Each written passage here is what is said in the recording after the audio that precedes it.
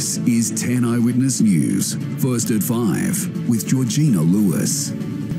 Good evening. Pauline Hanson's controversial Chief of Staff is being investigated for flying the senator around the state, allegedly without a proper pilot's licence. But the One Nation leader is defending James Ashby, insisting the probe is a political witch hunt.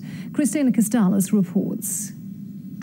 Pauline Hanson's political advisor may have spread his wings and earned his stripes. All right, just your name and title, thank you. James Ashby, and just pilot for Pauline. But his high-flying career may have landed himself in trouble with the Civil Aviation Safety Authority.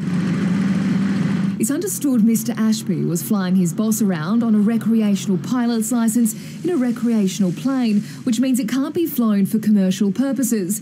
The aircraft was plastered with One Nation logos as the pair flew around Queensland in 2015 and also during the 2016 election campaign. And from Rocky, we're going over to Great Keppel Island, heading over there, Great Keppel. The One Nation leader is defending her Chief of Staff. But it's a political witch hunt, and I'm not going to stand back. She claims the investigation has been instigated by her questioning CASA CEO's lack of industry experience last year, writing to the Transport Minister, "I am aware that Mr Carmody is not a pilot, aircraft owner or has any direct aviation business background.